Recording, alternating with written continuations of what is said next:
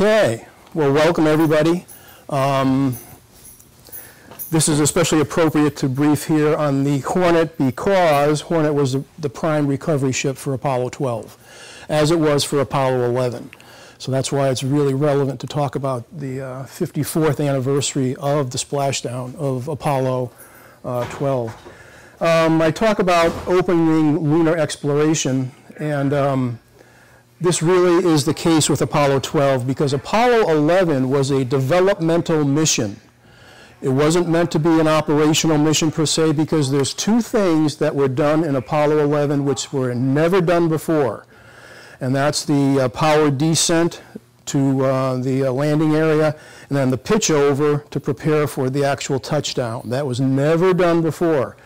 And I'm going to go over all the different things that were done by previous Apollo missions to pave the way for Apollo 11, but when you got to Apollo 11, they still had white knuckles when it came to getting onto the lunar surface. These guys did everything that's been done before. So this was an operational mission. All they had to do was get the bird on the ground and then do the mission that they were given. So that's why this was especially important. And as you know, we landed on the moon 6 times. Number 12, number 14, and then 15, 16, 17. Those were the missions, actually 12, let's see, 13, 15, 16, 17 actually carried a cart to the lunar surface. And those 3 missions traveled a total of 59 miles on the lunar surface collecting rock samples. And, you know, to think that here we are driving 59 miles on the lunar surface, it's just incredible. But we were up on the moon for 6 times. Okay, so the outline of the briefing, I'm going to go over some of the hardware overviews so you know what we're talking about in terms of the Saturn V and the command and service module. So this is basically a little bit of a technical diversion. But then I'm going to get into the Apollo 12 mission, the overview, and the launch. The launch, we're going to actually have 3 videos. The launch of a Saturn V, which was Saturn Apollo 4, with enhanced sound. So it's really going to be cool. Then we're going to show the launch of Apollo 12, which had some surprises in it. And then I'm going to show you the actual lunar landing, the view out the cockpit window of the lunar module to see what the astronauts were actually looking at when they were approaching the lunar surface. And then, after they landed on the moon, of course, what they had to do was get back. And we're going to talk about the Apollo 12 reentry. And how did they do the reentry? You're coming back at 25,000 miles an hour, which at 400,000 feet is Mach 34, if you do the calculation. And then how do you get down from going from 25,000 miles an hour to hitting the water at 20 miles an hour? Pretty nifty technology was used. Then we're going to talk about the recovery and decontamination, and then some final thoughts. This is totally amazing to me. This is the Saturn V, which got us to the moon. And I broke this down into main engines, and then thrusters, and then solid rocket motors. And if you look at this, you'll see that we have a total of 89 engines, solid motors, and thrusters. So you start with the main engines. At the bottom, you have the F1 engine. Each one generates 1.5 million pounds of thrust. Each engine burns 3 tons of propellant a second. And there's 5 of those engines, so that's a total of 15 tons of propellant going through those engines every second to lift this bird off the pad, and this was weighing 6.2 million pounds at liftoff. Then you go to the second stage here, and this has J2 engines, which burn liquid oxygen and liquid hydrogen. Liquid oxygen is minus 297 degrees Fahrenheit. Liquid hydrogen is minus 423 degrees Fahrenheit. Very cold, but they're cryogenic. When you mix those together, they ignite spontaneously. We have 1 J2 here, then we get up into the command and service module when these are burning Aerozine 50 and nitrogen tetroxide for the operational mission. Coming down on this side here, you're looking at all these thrusters on all the different components of the stack.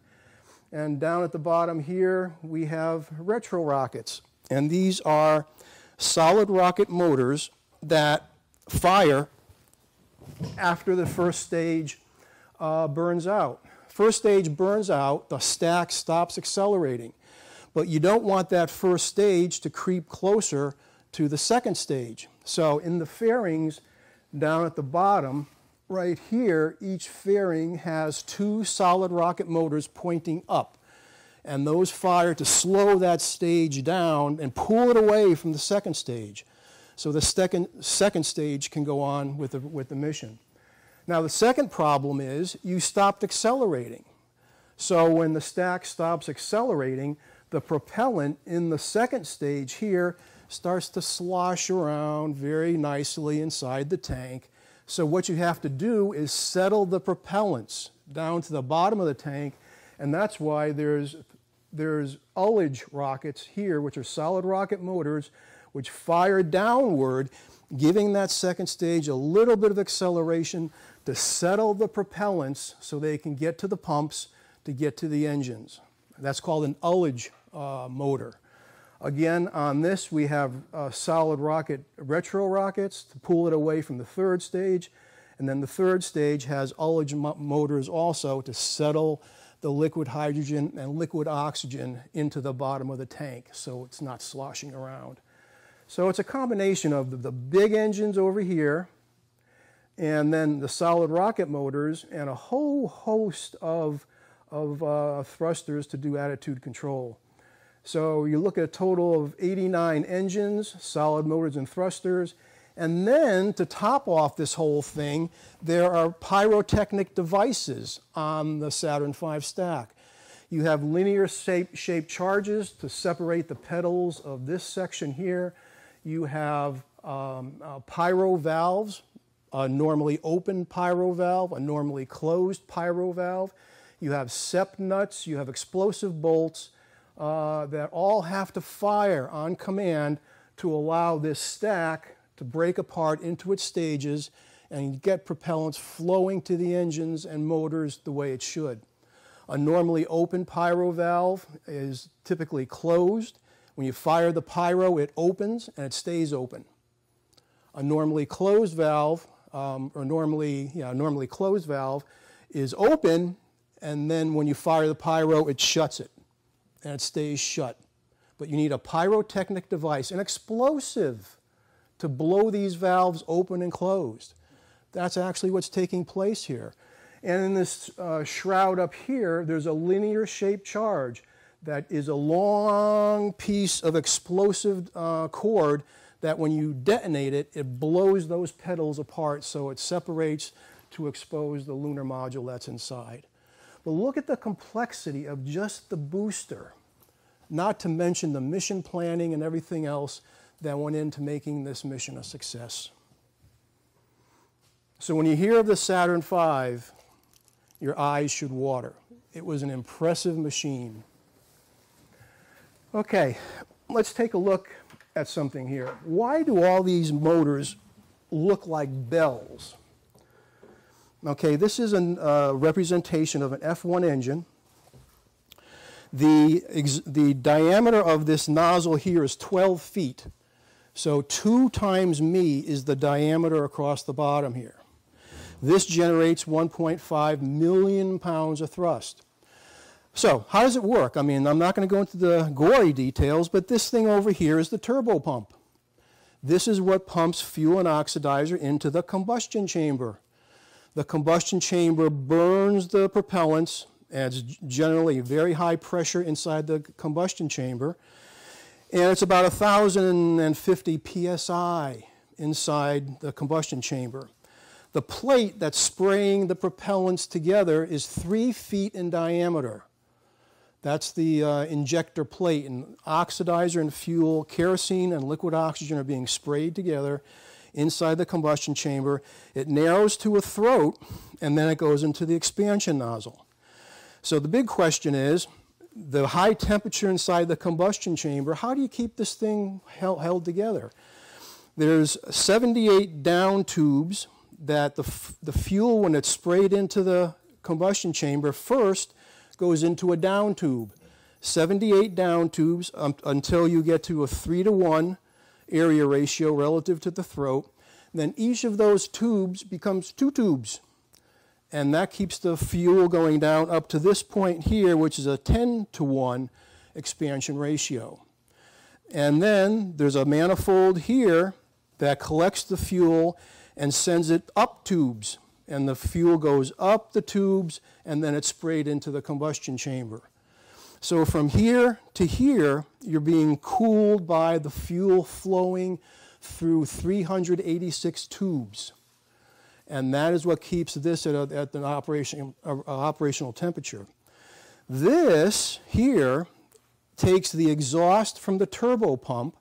The turbo pump is running fuel rich, like 0.4 oxidizer to 1 fuel, very fuel rich. So it's very sooty, and this exhaust here is about 1,000 degrees. And then this exhaust is pumped into the rest of this expansion nozzle to cool this portion of the expansion nozzle. Okay? So you're cooling using fuel. This is called regenerative cooling. And over here, you're cooling it using the exhaust from the turbo pump, which is very fuel rich. So it's very cool and sooty. And that's an important thing to keep in mind. So what happens, and the key thing here is coming up, here is your engine, here's your combustion chamber, here's your throat, and here's your expansion nozzle. You start pushing more and more propellants into the combustion chamber, the pressure goes up, the flow rate through the throat increases more until you reach Mach 1 at the throat. Then the engine is said to be choked because you cannot get any more fuel mass flow rate through the nozzle because pressure waves can't get through the nozzle. The flow is coming at you at Mach 1. That's the way sound travels. So if you want to get a signal into the combustion chamber, it's not going to make it. The flow is choked. You can't get more out of it. When the flow chokes at the throat, you enter a whole new realm of fluid dynamics called compressible fluid flow. And that means when you increase the area in the expansion nozzle, look what happens over here.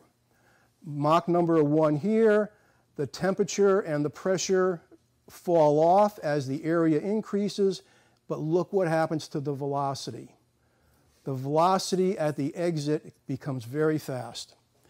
But the pressure is coming down, and if you design your expansion nozzle correctly, the pressure of the gases coming out will equal the static pressure of the atmosphere outside the engine. So what you'll see, and I'll show you this, the flow is going to be coming right straight down out of that expansion nozzle. If you overexpand it, the flow will go into a cone and reduce in area. And if you underexpand it, when the flow comes out, it'll just burst right outside and be in a bigger area. So you don't want to overexpand it or underexpand it. You want the the pressure here to be equal to the static pressure P sub S outside the nozzle. So that's why these engines all look like bells, because they're all using the laws of compressible fluid dynamics to accelerate the gases to very high velocities outside the exit once you have choked flow at the throat. That's how it works. And that's why all of these engines look like bells. The J2 is a bell. Even the ones up here, if you look at the nozzle on the service module, it's a bell. Choked flow, very high velocity out the exit. Okay? So that's how it works. So the Saturn V, this is the overall dimensions, 363 feet tall. It weighs on the pad 6.2 million pounds, and that includes about 5.6 million pounds of kerosene and liquid oxygen. First stage generates 7.5 million pounds of thrust. Now the first time we flew the Saturn V was an unmanned flight, and that was Saturn Apollo 4. What they did here was very gutsy. They had tested the stages, and then they said, okay, we're going to test the rocket all up. Put all the stages together from the F1 engine all the way up to here. Let's put it all together and light it and see what it does. Okay? Now you're going to see what happened. 10, 9, ignition sequence start. 6, 5, 4, 3, 2, 1, 0. All engine running.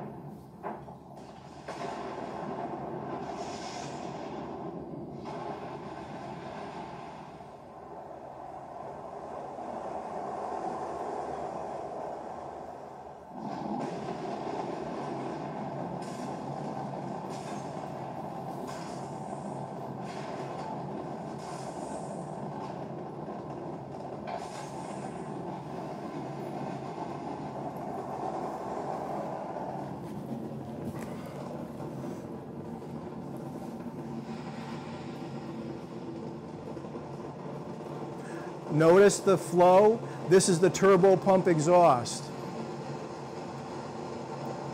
And the flow is coming straight down. You can see it right there.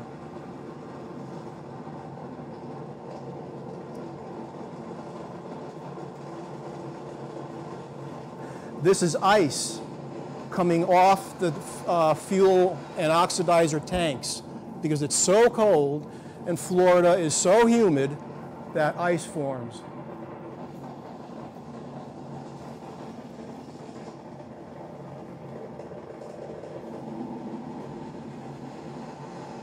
Here again, look at the turbo pump exhaust, and this is the chamber flow.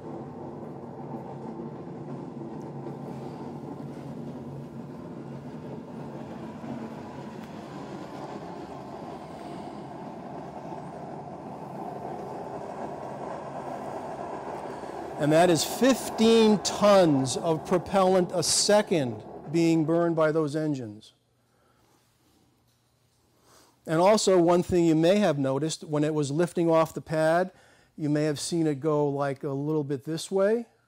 That's by design because they wanted to move the Saturn away from the tower in case one of those swing arms did not fold away properly. They didn't want the swing arm to cause a failure of the whole liftoff. So they deliberately pitched it over and then started to let it go up to avoid the swing arms.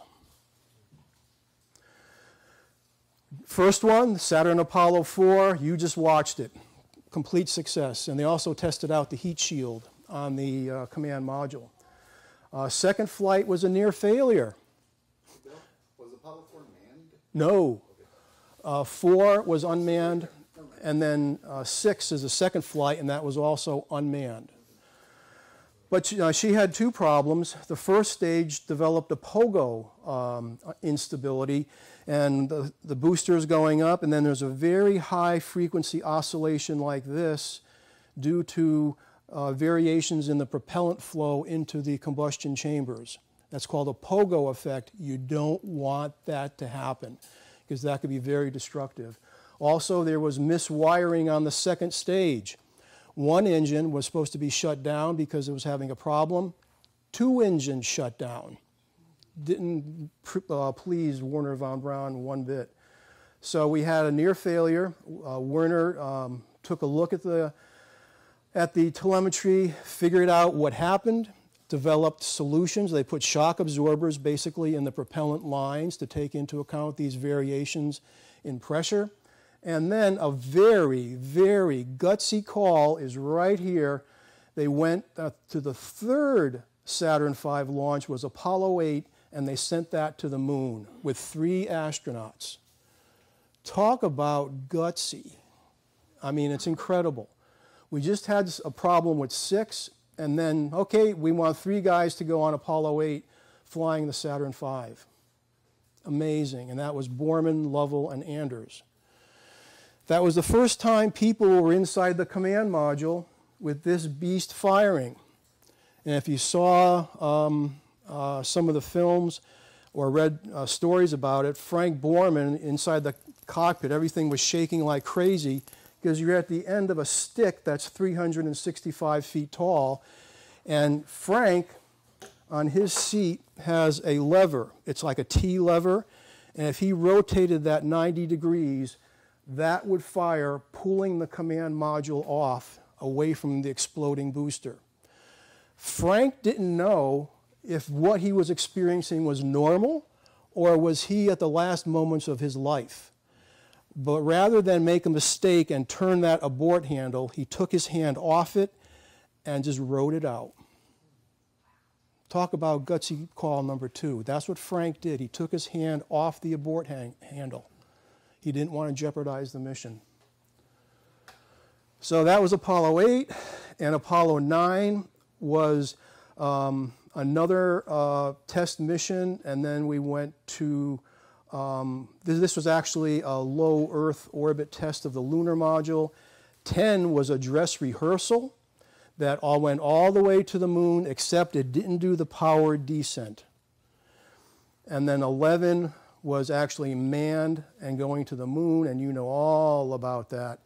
And that's when they did those last two things, the powered descent and actual landing for the first time. And that's why that was still a developmental mission. But you talk about guts. Here's gut number 1. This is Apollo 8. And then you have a gutsy call here, sending Apollo 11 doing two things that were never done before, never tried, and it worked. So the spacecraft, the command and service module. The command and service module, well, here is the command module. And this is the only part of this stack that's coming back. That little piece right there. Everything else is used and thrown away, basically. Only this comes back with its precious cargo of 3 astronauts. It is connected to a service module, which is this piece right here, that provides propulsion, telemetry, command, and life support to the 3 astronauts in the command module. And then you get into the lunar module, which is the descent. Oh, I'm sorry, I'm zapping you. Reflection. It takes 2 astronauts to the surface, and then they return to the command module. And if you look at the command and service module here, and the lunar module is tucked away inside, right here, inside this shroud. And if you look at the combined weight, it's roughly 97,000 pounds. But it takes all of this to get 97,000 pounds to the moon. That's the extent of the task at hand. So these are the things that we're going to be talking about, but the reentry was done by this piece right up here. And here's the command module. Oh man, command module right there, and then the service module right there. Question? Yeah. What happens to the rest of the module? Does it burn up in space, or is it part of the space junk that we read about that's flying around? Actually, well, to answer your question, stage 1 ends up in the Atlantic Ocean. Stage 2 ends up burning up in the atmosphere. This is stage 2 right here. No, here, stage 2. Stage 3 actually puts the command and service module and lunar module to escape velocity to get to the moon, 25,000 miles an hour. So it basically is moving at escape velocity relative to the Earth's gravitational field. So after the astronauts take the lunar module out of the 3rd stage, it basically goes into orbit around the sun.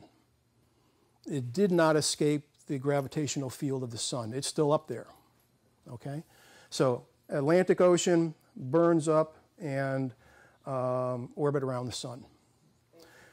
And just for your information, we talked about stage 1, 2, and 3. This black band right here is the brains of the booster. That's the instrumentation section that's got the sequencer, the telemetry, the communication of a telemetry to the ground. All the things you need to do to fly the booster is right in here, and I'm going to show you that in a little bit.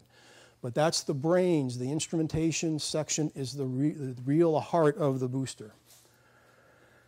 Okay, so what we have here, initially when President Kennedy said get to the moon by the end of the decade, NASA put together a plan, and the plan was to have the man-carrying spacecraft land on the moon as one piece.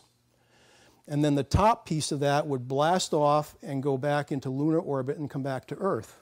And that's why, when you look at this engine here is sized to blast off from the surface of the moon and get back to Earth. And that's why it's oversized. But when the NASA said, look it, there's a better way to do that, and that's called lunar orbit rendezvous and docking.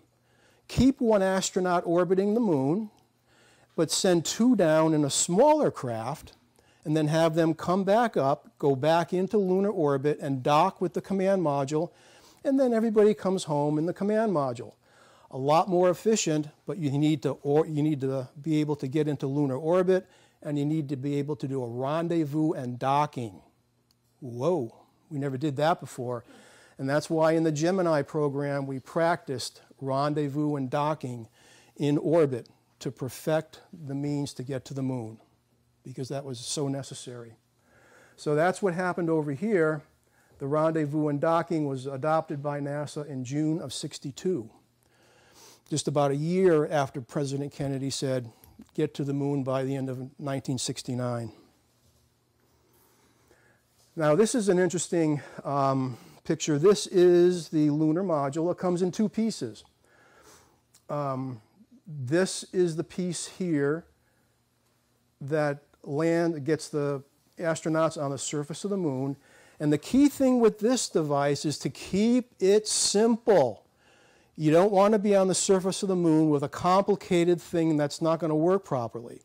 So we have the fuel is in the red tanks. The oxidizer, nitrogen tetroxide, is in the other tanks. And it's a simple blow-down system. The fuel and the oxidizer are hypergolic, so you don't need an igniter. When they spray together, they explode. Simple. And you just pressurize the tanks with helium, so you don't need a turbo pump. You just kind of open a valve, let the stuff spray to each other, it explodes, and it generates a lot of thrust out of this engine here that's throttleable. The astronaut can ease that back from 10,300 pounds to a lower value, about 6,000 pounds, and actually fly the lunar module to a landing point. When they're done with the mission, they are, let's see if I get this right, they're up here. That's the crew compartment right there, the two astronauts, and they're going to fire the ascent engine, which is right there, and they're going to blast off using this as a launch pad and go back up into lunar orbit. With this, the two astronauts will be flying back to lunar orbit in this, and they will rendezvous and dock with the command module, and then move the rocks and them back into the command module, and they're all going to come back home. And they're going to basically discard the ascent stage, and that will be in lunar orbit eventually to crash into the moon. And they'll use that for seismic data recording because they've set up seismometers and everything, so they'll learn a lot about the moon from the crashing of the ascent stage. But like I said, that vehicle is right in here, and after they have gone to the surface, it has completed its mission and they get rid of it. Okay, let's look at the Apollo 12 mission, the overview, the launch, and the landing in the ocean of storms. Here's the crew. Look at all U.S. Navy, all captains in the U.S. Navy.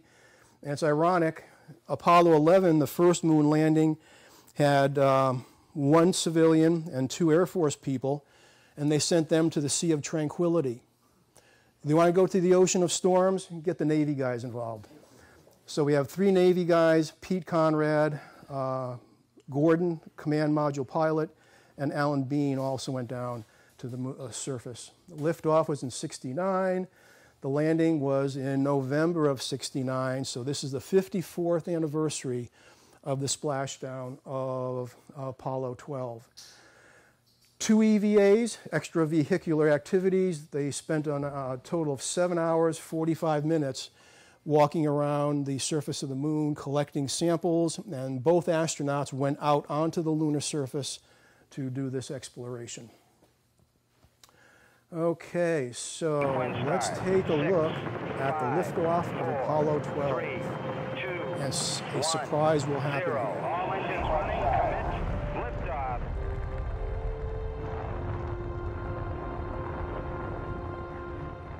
Despite the overcast weather, the launch went well. The Saturn pierced the thick cloud cover. Then at 36 seconds into the flight, Mother Nature herself weighed in.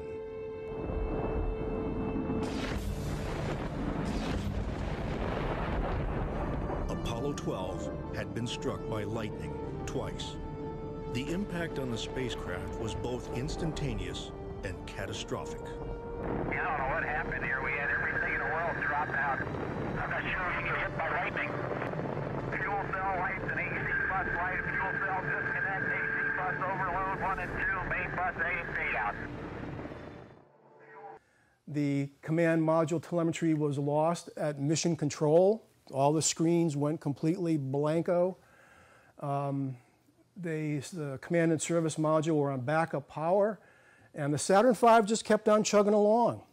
And that's what Wernher von Braun wanted to happen. Initially, they wanted the command module to command the Saturn V, and Wernher said, nope, my bird's flying on its own.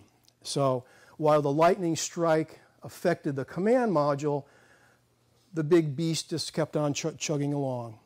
Okay, now, the interesting thing, it got hit again, the second strike, and then what happened was really interesting. There was a person on console called the ECOM, Electrical, Environmental, and Consumables Manager. He has his console, and he saw it went blank, and the amazing thing is that he saw that same thing happen during an exercise. He said, I saw this happen before, and it was an exercise. And at that point in time, the whole point of the exercise was to have them learn how to set the signal control electronics to the aux position, which means it goes to a backup power to restore the telemetry so they can bring stuff back online. Now, the king of mission control is the flight director. He's called flight. Nothing goes to the Apollo capsule unless it goes through flight. ECOM would probably say in this environment, flight, this is ECOM, set SCE to aux. And I think flight said, repeat, ECOM, said set SCE to aux. Flight then said, Capcom, this is flight, inform Apollo to set SCE to aux. The Capcom radioed up to the command module, set SCE to aux, and all data returned to normal 100 seconds after liftoff. Because the ECOM recognized the signature of the failure and knew exactly what to do to bring the bird back online.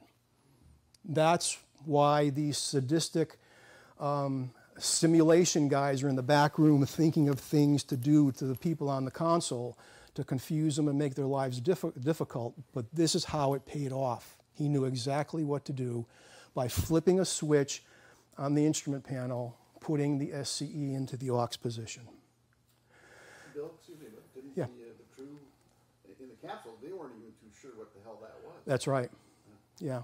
I think the Capcom told them where the SCE to aux switch is. It's on the instrument panel on the lower right-hand side. And they went and flipped it and look it. Saturn continues ascent. That's what it looks like to burn 15 tons of propellant a second as it's rising through the atmosphere. Okay, the first thing you want to do if you're a Saturn V is get out of the atmosphere. It causes drag, it causes atmospheric heating. You just want to go straight up, but then what happens is over here, the brains that I told you about executes a pitch and roll program. So it rolls to the correct azimuth to be on the flight path, and then it starts to pitch over. Because you want that velocity vector eventually to be parallel to the surface of the Earth if you want to be in orbit.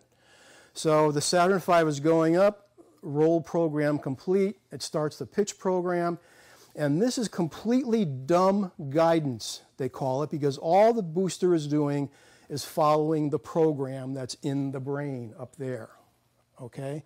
It's called dumb guidance.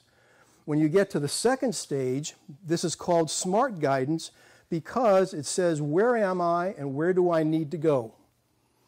And then it gimbals the engines to get to that point because it's going to be burning for 6 minutes. Burning, burning, burning.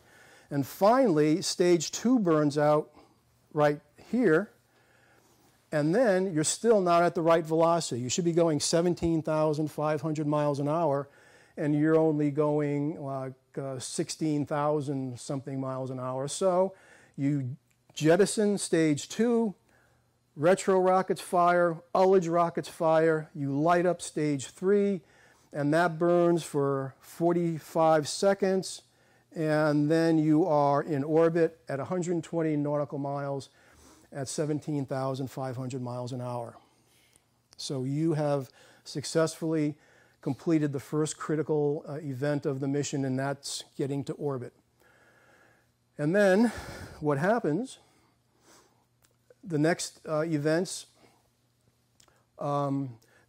this upper stage here, after the astronauts check out the command module, service module, and the lunar module, nothing got broken during ascent, they say we're good to go, and then mission control gives them the very important command, you are go for TLI, translunar injection. And that is what the second stage will do again. It'll light up the second stage, it'll burn that again, and that will get the mission equipment going at the escape velocity necessary to get to the orbit of the moon. Okay? Now the thing is, when you're firing this upper stage, you may be firing it in this direction to go and meet the lunar orbit out there at the altitude of the moon. When you're burning in this direction, the moon is over here. Because when you're coasting for 2.5 days out to the orbital altitude of the moon is in its orbit coming around at 2,000 miles an hour, such that when you get to the altitude of the moon, lo and behold, the moon will be right there. And then you'll be captured by the gravity of the moon, and you'll be in lunar orbit. So that's what they do for that burn. So then when they get to the altitude of the moon and they confirm that it is in fact there, they fire the service propulsion engine, 20,000 pounds of thrust, and then they separate, after they get into lunar orbit, they'll separate the command module from the lunar module, and they would do a landing on the lunar surface. Now, I'm going to show you a clip of what was going on in the cockpit of the lunar module, and that's right up in here. You can see these 2 windows right here. And what you're going to see are the astronauts, what they're looking at outside the window. You're going to hear some terms, P63, which is program 63, which is the burning of that descent engine to get it to a lower altitude. Then you're going to hear P64. P64 is when you're coming in like this with P63. P64 will pitch the lunar module over, and the astronauts for the first time will see the landing spot. How are they going to know what the landing spot is? You're also going to hear LPD, Pete. LPD is landing point designator. In front of the Pete Comrade is his window. It's got 2 panes of quartz glass, And engraved on each of the windows are lines marked with angles, 30, 40, 50, etc. Now, when Pete is standing in front of those two windows and he gets those two sets of lines to superimpose, then when Bean calls out LPD 35, Pete, he looks at 35, and looking through that window at the alignment of those two sets of glasses, he can see where the landing site's going to be. That's the landing point designator. If he doesn't like what he sees, he goes to P66, program 66, which means he can take over manual control of the lunar module and move it around until he finds a nice place to land. So it's P63, P64, and then I think he does mention P66. So, and you're going to hear the spontaneity and the enthusiasm of these guys. So here is the landing of Apollo 12 on the surface of the moon. Okay, you're out of 19 feet. I got some kind of a horizon out there. I got some craters too, but I don't know where I am yet. Okay. Get a 5 for 264. Okay. I'm trying to cheat and look out there. I think I see my crater. Hey, baby. I'm not sure. Coming through 7. Look at P64, Pete. P64. Hey, there it is. There it is. Oh my God, right down the middle of the road. Outstanding. 42 degrees, Pete. Hey, it's starting right from the center of the crater. Look out there. I can't believe it. Amazing. Fantastic. 42 degrees, Dave. Just keep sliding in. Coming down at about 99 feet a second. You're looking good. Just look at it. I'm going for left over 1. Roger. 40 degrees. LPD, Pete. That's so fantastic. I can't believe it. LPD 40. 2,000 feet. Boys underground do okay. 1,800 feet up. 39 degrees. 38 degrees. 36 degrees. You're 1,200 feet, Pete. Okay. 1,000 feet coming down at 30. Looks good out there, Dave. Looks good. 32 degrees. You're 800 feet. 33 degrees. 600 feet. That's right. Right. That crater right where it's supposed to be. Hey, you're beautiful. 240 coming down at 5. Hey, you're really maneuvering around. Yeah. Come on down, Pete. Okay. 10% fuel. 200 feet coming down at 3. Need to come on down. Okay. 180 feet. 9%. You're looking good.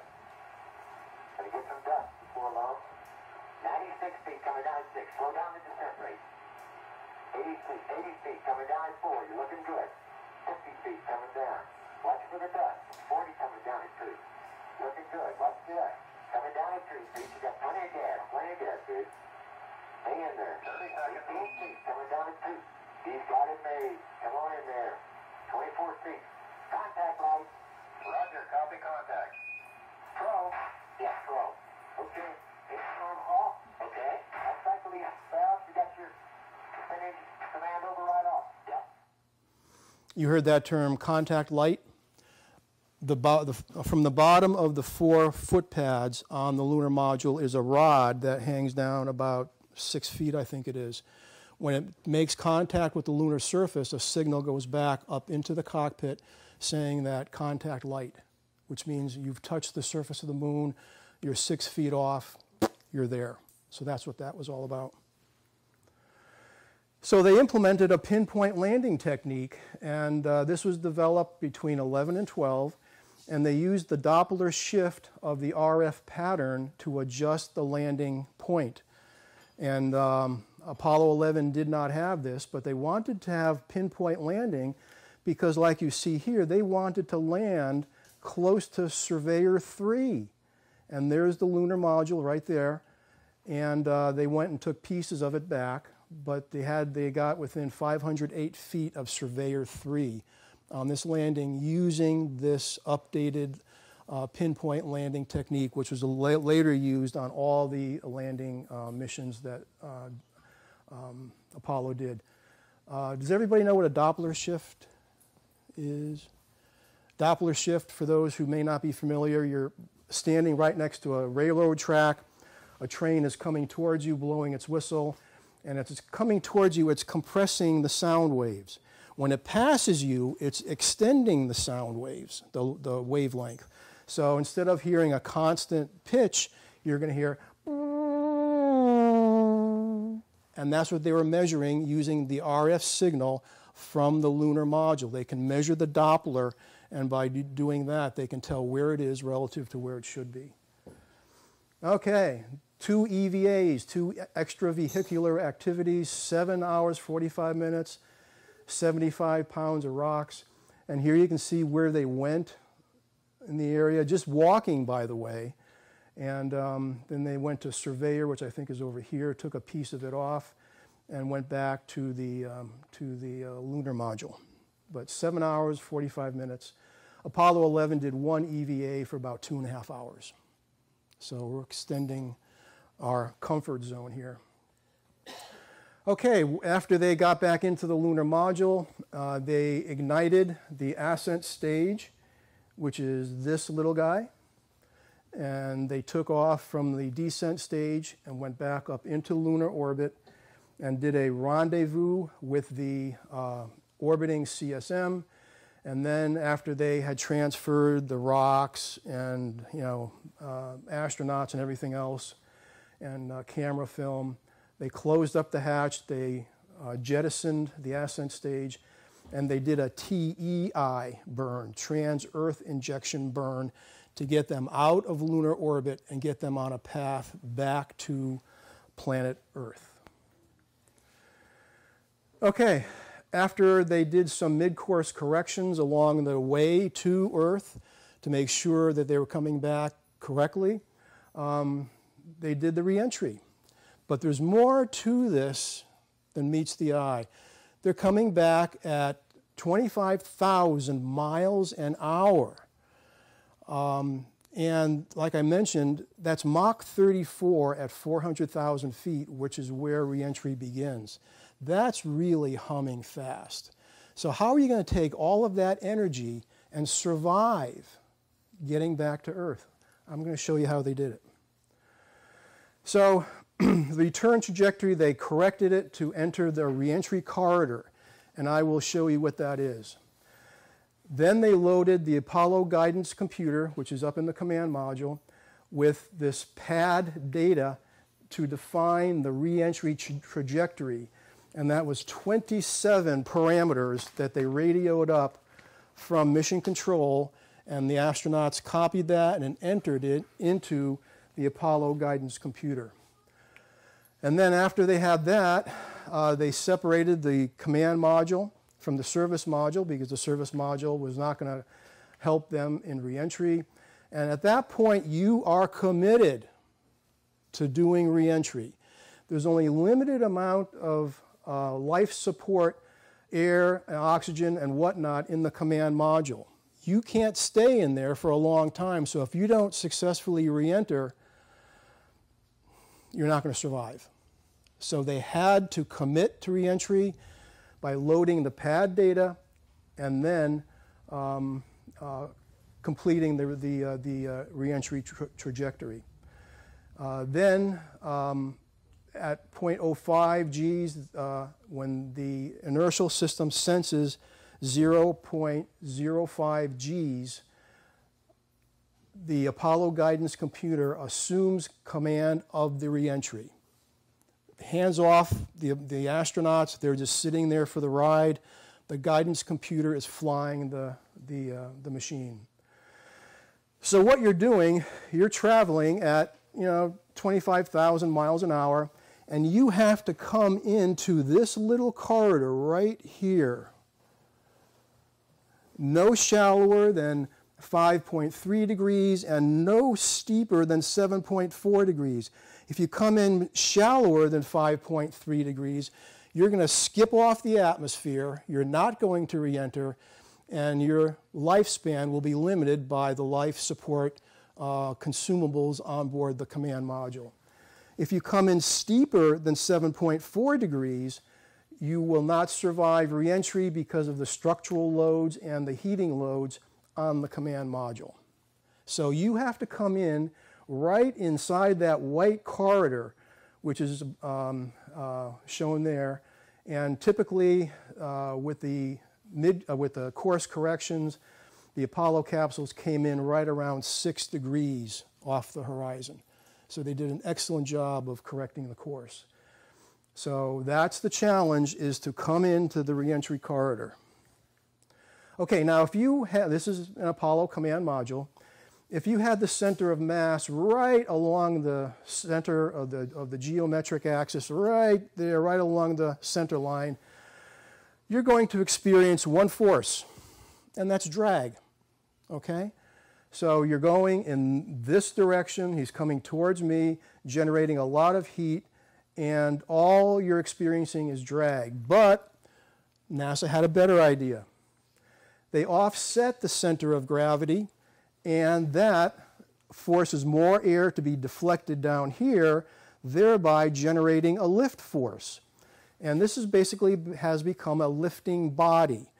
A measure of its efficiency is the L/D, lift over drag, and for this capsule, it's approximately 0.38. That's the aerodynamic efficiency of the Apollo capsule with about a 1 foot offset of its center of gravity. Now, an airliner has an L/D of about 19. A sailplane, which is flying in thermals, you know, just with no engine, they have an L/D of, it could be as high as 40. So this is pretty close to a brick coming into the atmosphere. But now you've got a lift force that you can play with. And what they did is use that. The Apollo guidance computer is going to use that lift. Okay, the astronauts' heads are down.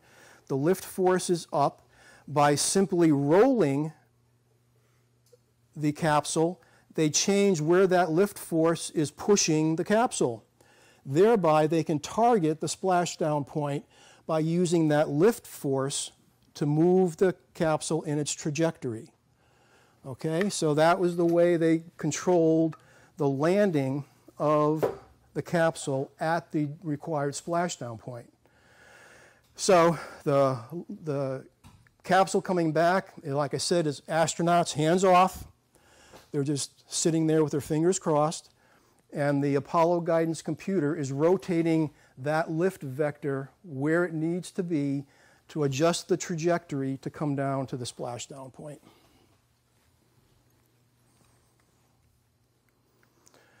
Okay, now the problem is the heating. You're coming into the atmosphere very fast, and if you look at the temperature distribution, the stagnation point right here, it's 5,000 degrees. Moving along down here, 4,000, 3,000 over here, it's 12 or 1,500. Along the top, it's 2,500 degrees. And that is the heat being generated by the capsule moving very fast through the atmosphere. If you look at a Mercury capsule, remember Alan Shepard went up in this little thing? The heat shield is right here. The rest of this is covered by metal shingles, you might say, that's a heat-resistant metal. But the heat shield is ablative, and it's right here. On the Apollo capsule, the entire capsule is covered by a heat shield.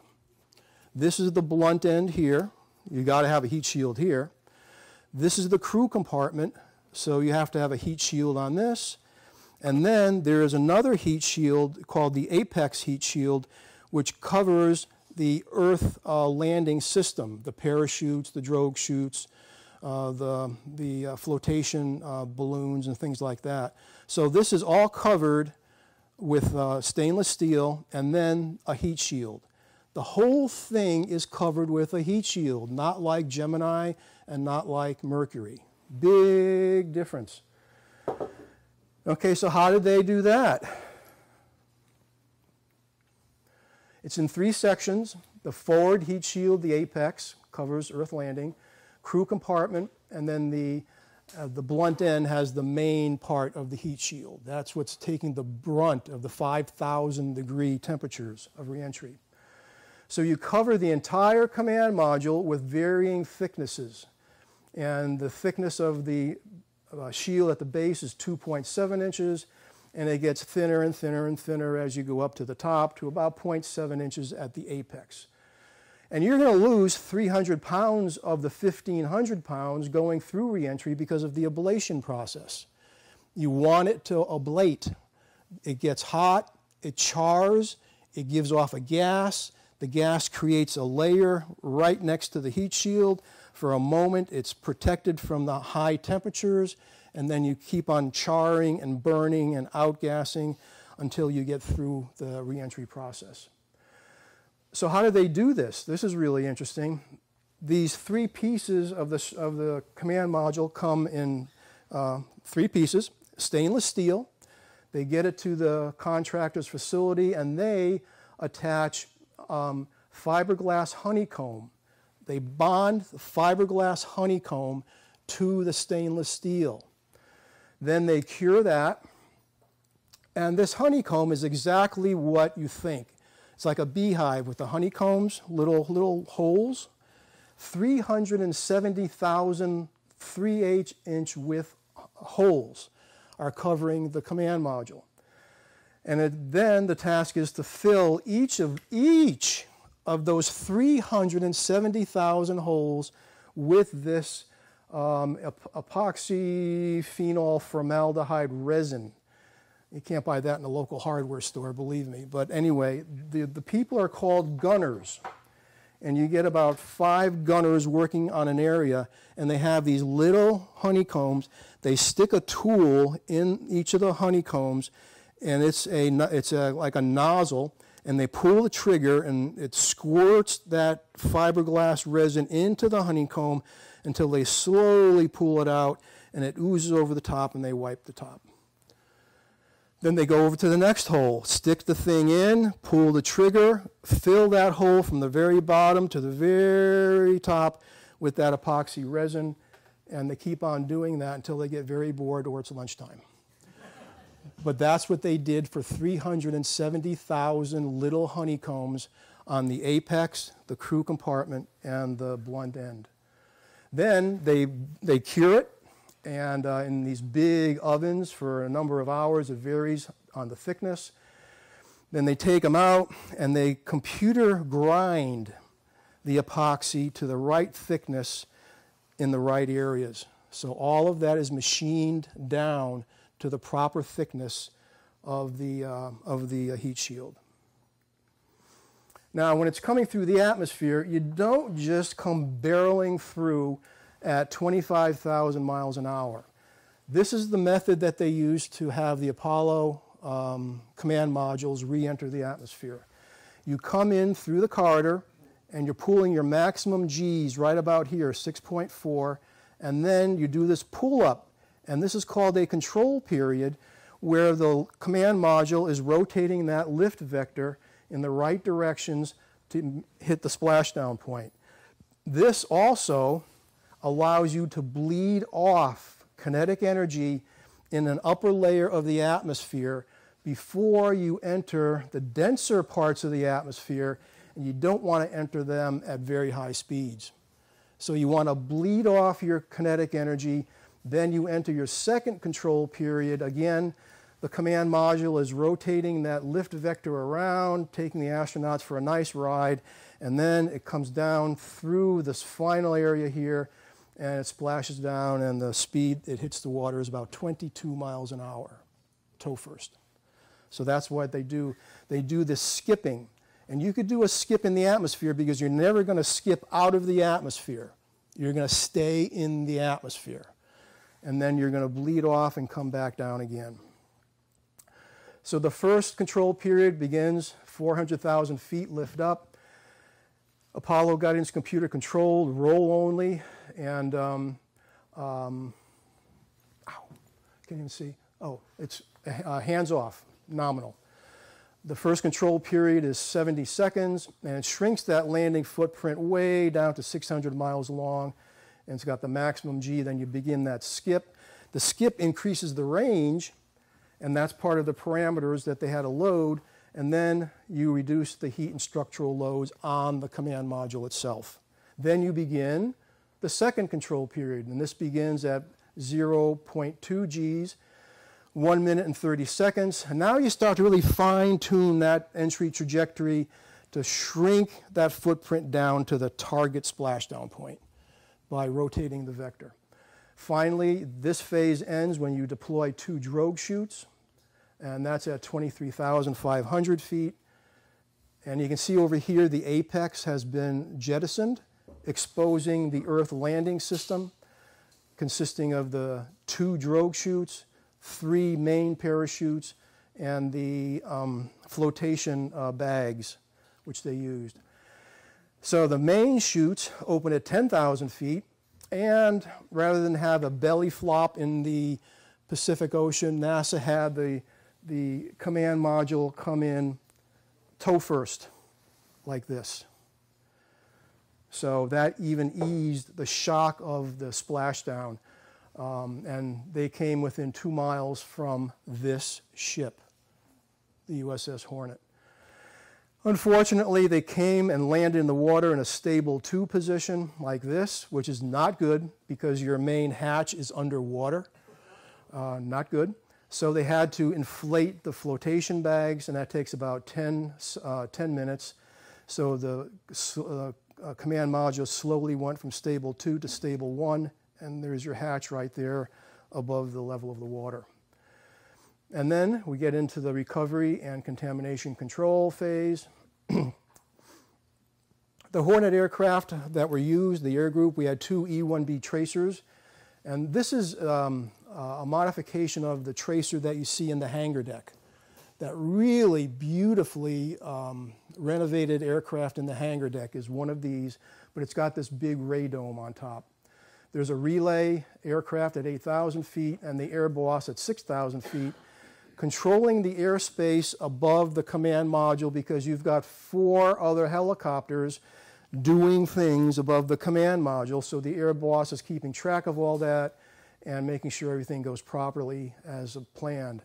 You got 2 swims, swim 1 and swim 2, and they have divers in those. Then you have recovery 1, and you have the photo. I'll tell you more about each of those quickly. So the timeline, 8:37, the Hornet commences launching the aircraft. Splashdown 9:55. The first UDT underwater demolition team divers in the water attach the sea anchor and the flotation collar in the raft. And then the contamination specialist drops down from the other helicopter, and at 11:05 the astronauts were on board the Hornet. Now, what's this stuff about underwater demolition team UDT?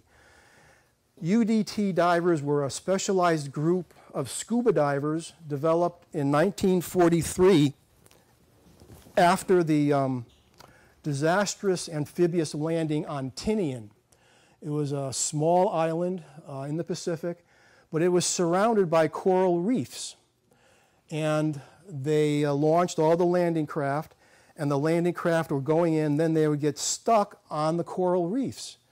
So they had no choice but to drop the ramp and have the Marines walk through, chest-deep water to get to the shore, about sometimes 400 yards, to get to the landing beaches because the landing craft could not get it over the reefs.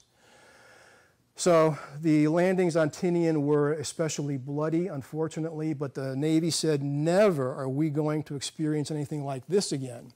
So they put together the best divers they had, and these UDT divers would go into a landing zone on an island and blow up the coral reefs and the obstructions that were in the water that were there to prevent the landing on the beaches. So every subsequent landing in the Pacific, the landing barges went right up to the beach, dropped their ramps, and the Marines were ashore. But they learned a very, very difficult lesson on the landings on Tinian early on. The UDT teams morphed into SEALs in 1985. So now when you hear SEAL Team 6, SEAL Team 4, the genesis of these SEAL teams is the UDT divers. Okay? So we covered this one. They're on board the Hornet now at 11:05. And they had to wear protective gear. This is a reduced protocol for contamination control because of what we learned on Apollo 11. On Apollo 11, they had to wear biological isolation garments, which was really, really cumbersome and uncomfortable. But based on what we learned, these guys had it a little bit easier. You can see they're more comfortably dressed here. And then they got into the mobile quarantine trailer. And this was the first phase of their, second phase of their quarantine. The first phase was getting back from the moon. So and there's also 5 guys rattling around inside there. There's a doctor, an engineer who knew how to work all the systems of the trailer, and 3 astronauts. This is a great picture. Here's the Hornet coming in to pick up the command module right here. And after she got the command module, she set sail for Pearl Harbor. 54 hours later, they got to Pearl. They offloaded the mobile quarantine trailer with the 5 people in it. They took this to the airfield. They flew it to Texas, and they moved it into the Lunar Receiving Laboratory, which is specially made to accommodate lunar rocks and possibly contaminated astronauts. So they had to spend the rest of their 21-day quarantine in the Lunar Receiving Laboratory. Total 21 days. You shorten that by the return to Earth, shorten that by steaming to Pearl, and you've got 15.5 days left to be in the LRL.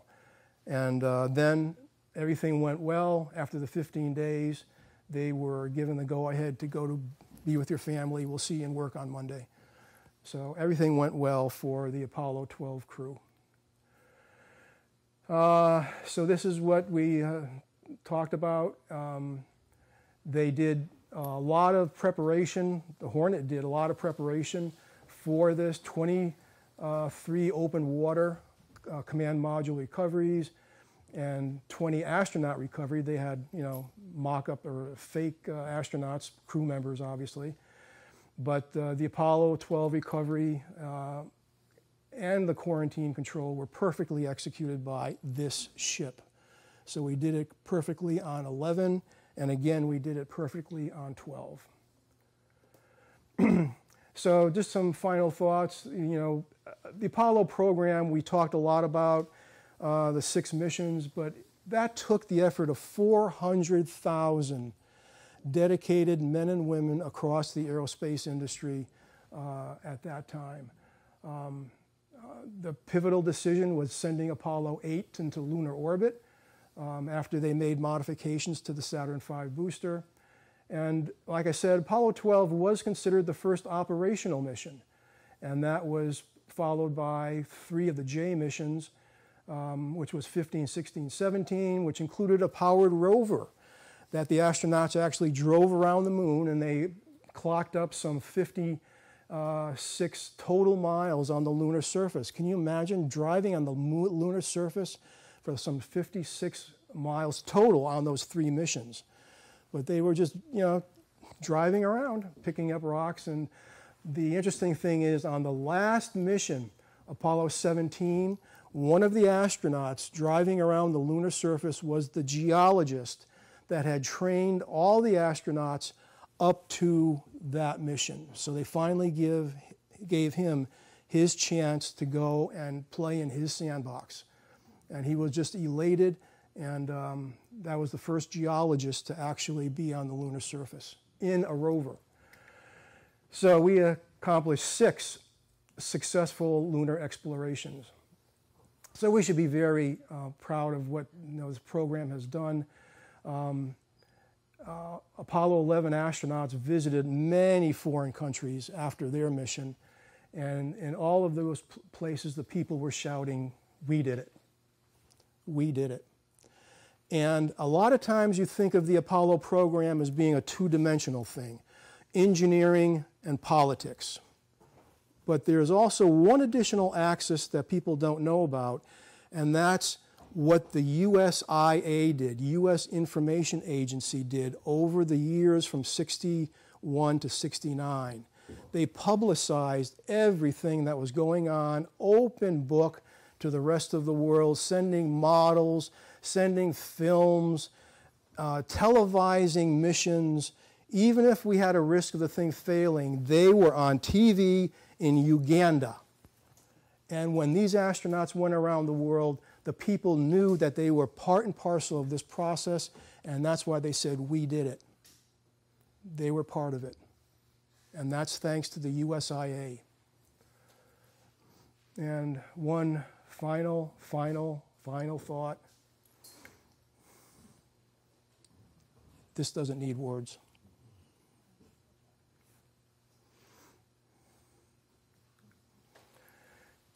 And with that, are there any questions? Yes? When the module landed, how far was it from Hawaii and how far from where they planned to land? They hit their splashdown target, and I believe it was 560 miles southwest of Hawaii. About 560 miles away. That was the splashdown point. Yeah. First of all, I want to thank you for an incredible talk today. My pleasure. My question is, it sounds like we might have left a lot of equipment in detritus on the moon. Is this true? We left 6 of the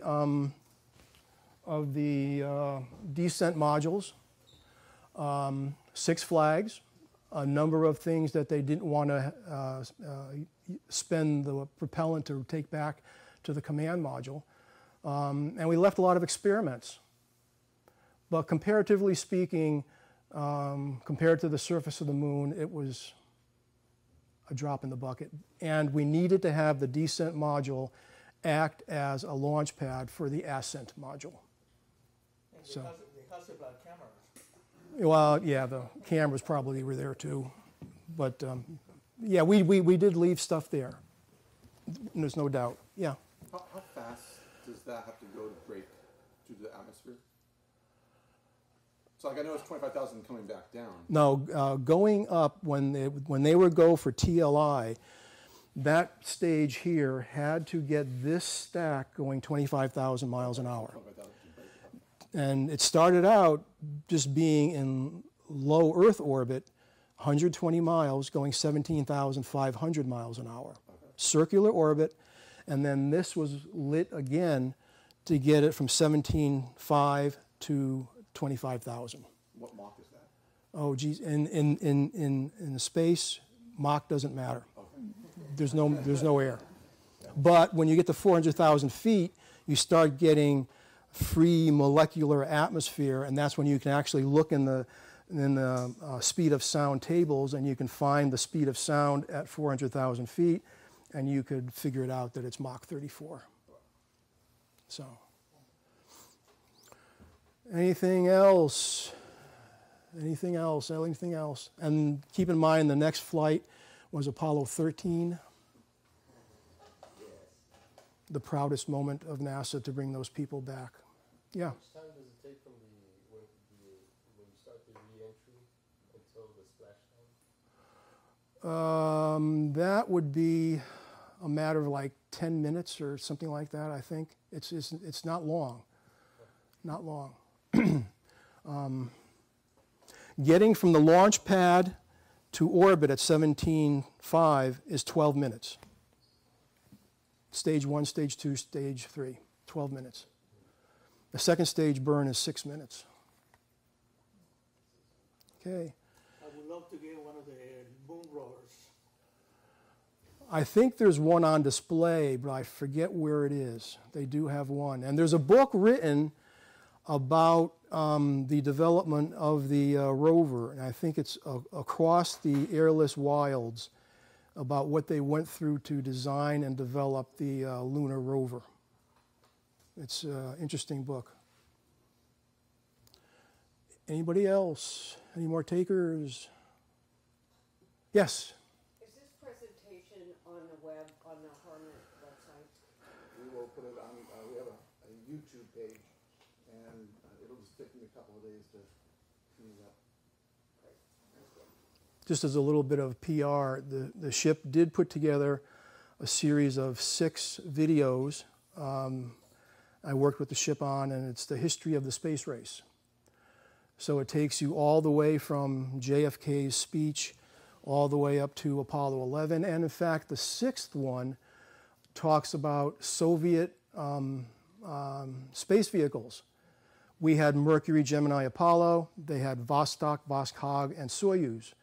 And some of the things that's in that last video is pretty amazing. And if you ever want to get entertained, if you're having difficulty falling asleep, pull up that last video and Somonexville. It's really, really interesting. And they also had a version of this called the N1. It had 30 engines in the first stage, 30 engines in the first stage. They tried to launch it 4 times, and each time it failed. And that's when they said, we're not going to be in this game anymore. The last flight, I think, was in '74. The Chinese are trying to go to the moon, right? Everybody is. It's the place du jour. But anyway, look at those videos. And it's the stepping stones to the moon. Talks about Gemini, talks about Mercury, talks about JFK's speech. And there's also some very interesting things in there that went into his speech. Very interesting things. You want to know what they are? Before he made that speech, LBJ was head of the Space Council or something like that. So JFK said, Lyndon, get answers for me on these questions. Lyndon took that thing and said, Werner, give me some answers. So he gave it to Werner von Braun. And if you read, it's 9 pages long was the response. And if you read it, Werner says the best thing you could do is have a very defined milestone. For example, we will land people on the moon by the end of 1968.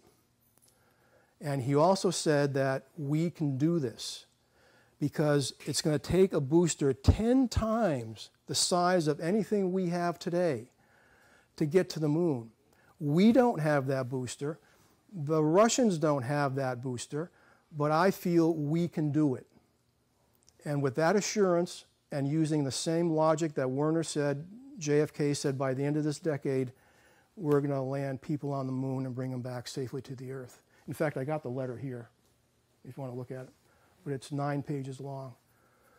But it's almost a direct pull out of Werner von Braun's letter back to Lyndon Johnson. And that speech before Congress, where he said by the end of '69, that took place 2 weeks after Alan Shepard went up in this little spacecraft for 15 minutes and 22 seconds. And he didn't even go into orbit. He went into a suborbital ballistic trajectory, and 2 weeks after this flight, Kennedy had the guts to commit the country to landing a man on the moon by the end of '69. I mean, blows my mind. If you want to see the letter, I got it here. But a lot of amazing things went into this success. It's just an incredible story. Okay. Thank you. My pleasure. My pleasure.